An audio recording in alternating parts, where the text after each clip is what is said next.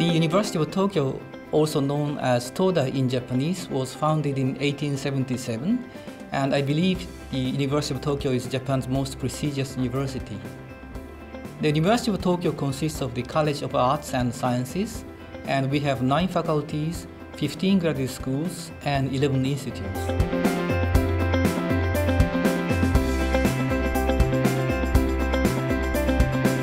Currently, we have about 29,000 students, and more than 3,000 of them are international students from various countries. About half of our graduate students are from overseas, and about half from domestic in Japan. I have 3 main research interests: nutrition, disaster management, and health systems. I actually focus on gastroenteritis virus because this is to be a problem for many countries, including my country.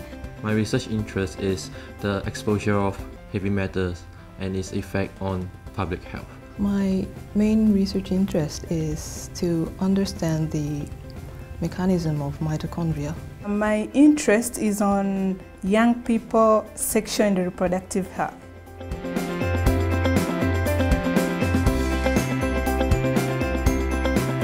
The major goal of our school is to develop the leading scientists in the field of world health issues, and also develop the officers in government or World Health Associated Organization.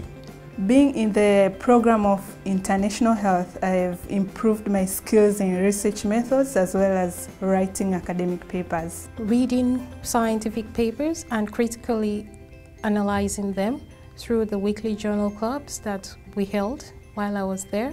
Also, I learned through the process how to organize and articulate my ideas in the form of scientific publication. Our school provides lectures and practice courses in English.